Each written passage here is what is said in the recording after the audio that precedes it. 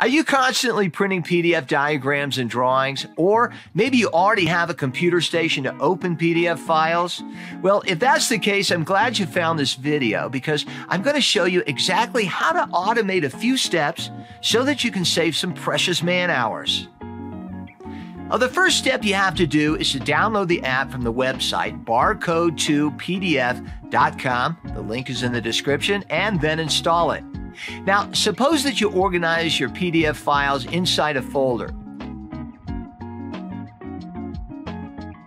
Now, what you have to do is click Select and open the folder like this. Now, once you connect the barcode scanner to the computer and acquire a barcode, it will automatically inject the barcode value into the file path and open the file. And if you need it, you can also change the barcode placeholder position and use it as a file name prefix or as a folder name. So did you see how easy it was? You don't need any expensive PLC hardware or complicated software connected to your machines. Just a $10 barcode scanner.